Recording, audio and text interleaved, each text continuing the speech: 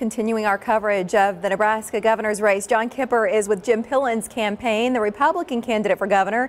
Kip, give us an idea of what it's like there in Lincoln.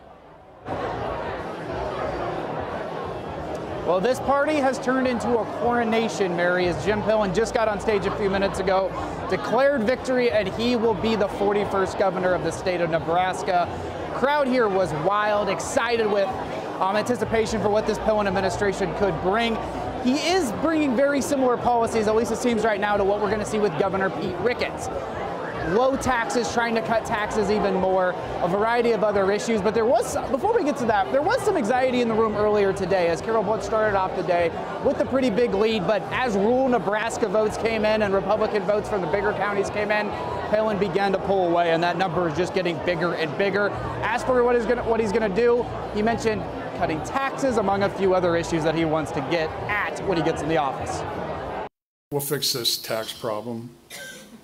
We'll defend agriculture as our #1 economy. We'll defend and grow agriculture while it strengthens all of our communities across the state. And we will stand up for it.